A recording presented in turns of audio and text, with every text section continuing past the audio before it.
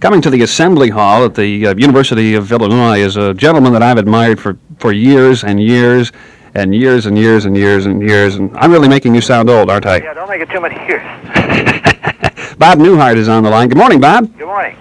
Pleasure to be talking with you. I think you're in Iowa now at the moment, aren't you? I'm in Michigan. Oh, in Michigan? Yeah. Well, you were in Iowa yesterday. Now I'll be in Iowa. Oh, that's right. I'm sorry. Yeah, Lansing, and then Burlington, Ames, and then Champaign. Who cares? I really love your work. I think the Bob Newhart Show is one of the greatest things that was ever on TV. And I'm really sorry you got tired of it. Well, I got, that's not entirely the story. I got tired of it. I was a little concerned about what was going on television, the new shows that were being successful, and I didn't think our show kind of fit into the mold of of the new trend, which was Wonder Woman and Incredible Hulk and that kind of show. And so I thought we had done 6 years and we'd been successful. I thought maybe that was time to say thank you very much. Mm-hmm. Time to wrap it up while it was still a hit, huh? Yeah, exactly. Yeah.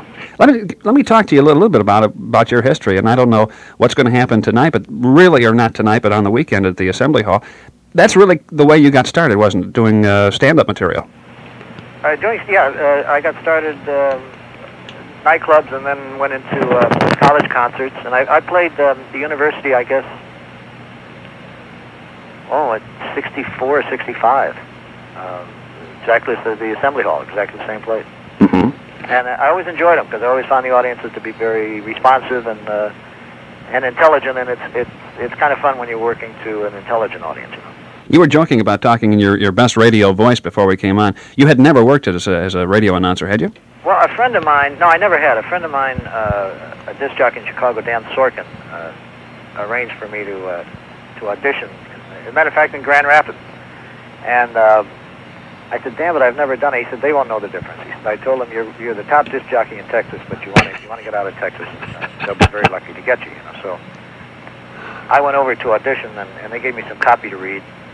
And they had the tape going, and I kept blowing lines, you know, and then I started laughing, and they weren't paying any attention to the tape, and I kept rapping on the window telling them to shut off the tape machine, that, you know, obviously the jig was up. I had never been a disc jockey. So. I got back on the plane and flew back to Chicago, and that was the extent of my radio experience. The interesting thing is, I think your humor, at least so much of it that I remember, is almost like radio in that it lets the audience use their imagination. The driving school instructor. I grew up on radio, you know. It was just a wonderful time. It was so many of the great mystery shows that were done. I Love a Mystery, and of course Jack Benny and Fred Allen. And I guess I was kind of conditioned to that. Actually, I started out. Another guy and I did a radio show, again unsuccessfully. We were in 3 markets. We were in Idaho Falls, Idaho, Jacksonville, Florida, and Northampton, Massachusetts. Mm-hmm. We had three markets, and it was kind of a poor man's Bob and Ray kind of show. And we lost money on it. We got a total of $22.50 a week for syndicating it, and it cost us about $40 a week to put it on tape and send it out. So at the end of 13 weeks, we said, look, we can't afford to do this anymore, but we appreciate your playing our tapes. And then a friend of mine, my partner, he had to move to New York, so I was kind of stuck. Either I had to do a stand-up or find another, somebody else to work with. So that I think in all the routines, there's somebody else there. I'm always talking to somebody, or I'm still working as a double, even though my partner left. Mm-hmm. I'm thinking Shelley Berman used to do that with the telephone business. Oh yeah, sure. Yeah, it's a great technique because I think it lets the audience really get in on your material, and they just really eat it up, as it were. Well, if you at one time, because you make records, and of course they were at that time they only knew from lyrics. They really didn't know from comedy records. You had to type out the routine to apply for the copyright, and I happened to see a copy of one of the Abe Lincoln routine and realized that it wasn't funny at all. I mean, there was nothing that I was saying that was funny. It was what was being unsaid by Abe on the other end of the phone. And when you see it staring at you on a blank piece of paper, you begin to say, wait, maybe, I don't know if I should do this routine or not. Mm-hmm. It takes a long time to really develop the polish that really appears on one of the albums, I would think, then. Well, oddly enough, the good ones seem to write themselves. When you really have a good idea, it just seems to flow.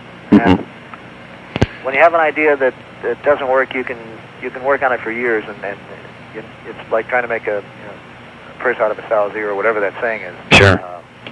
That mixed metaphor I just tried. And you go back to it and go back to it, and it never seems to work. The good routines seem to work the first time out. Mm-hmm. And sometimes it's hard to get that one single idea, I suppose. Well, that's what you wake up every day hoping. You keep saying, gee, I pick up the paper and hope there's something that'll kick off an idea. I read something the other day about they found out Alexander the Great was a drunk, and which explained a lot of his traveling. He just kind of reeled all through Mesopotamia. And it occurred to me that maybe some other drunks in history might have been Hannibal. That he may have been roaring drunk when he got this idea of getting all the elephants, crossing the Alps, crossing the Greeks by going over the Alps. Mm-hmm. You come up with some funny concepts, and I don't mean to analyze humor here, because I always say whenever you start to do that, then it loses the funniness. Exactly. Yeah. Yeah. You were an accountant, weren't you? Yeah. In fact, one of the liner notes on one of your albums, I think, said that Sorkin wrote, said that you were able to make only $7.50 or something after a hit record, which would indicate that you weren't all that good with numbers, maybe. No, I wasn't. No. It was a little more than that, but no. See, it's odd for an accountant to become a comedian, but I wasn't a very good accountant. I mean, I wasn't good at it at all. I mean, I knew I had a degree in accounting, but I knew I would never wind up practicing as an accountant, because I had no aptitude for it. Mm-hmm. But comedy was another thing. Did Bob Newhart know that he could make people laugh at an early age? Well, I don't know. Yes and no. I mean, I knew I made people laugh. I didn't really get into comedy because I would see things and I would just assume that everybody else saw them pretty much the way I saw them. And there's little point in saying something to somebody, they're just going to say, yeah, that's right, Mm-hmm.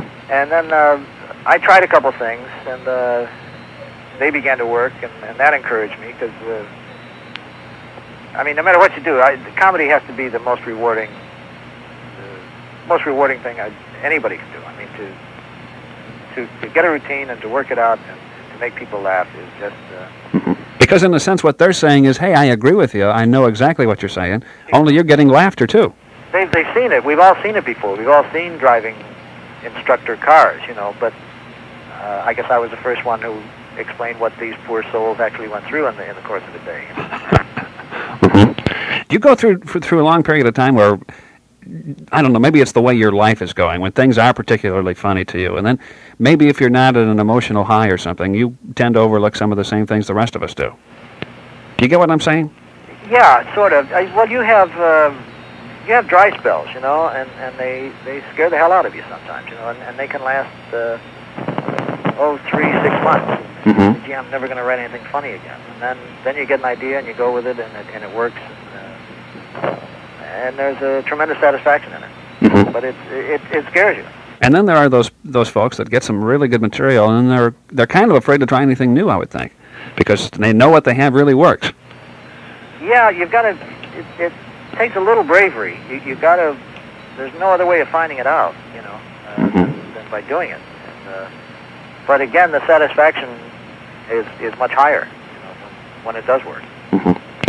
I don't want to take too much of your time, because I know you're a busy individual, and it is a thrill to talk to somebody that I've always admired over the years. Well, thank you, Ken. But I don't know if you find certain audiences really work better than others. Do you find that the country, the climate that everybody's in right now is a pretty good time to make people laugh? It seems like we're almost going through the old days of, I don't want to say the Depression era, but it seems like the country's in need of laughter now probably as much as it's ever been. That seems to be the case. And prosperous times are not really good times for comedians. Bad times are when people want to get away from the world out there, and one way of getting away is laughing. Mm-hmm. And comedian serves a purpose of sorts. You know, if we can get people through that terrible period, then you really feel like you've done something. Mm-hmm.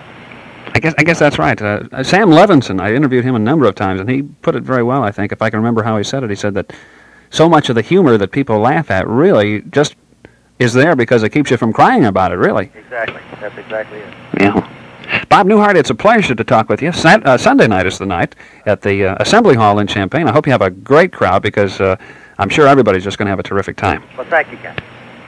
Bob Newhart.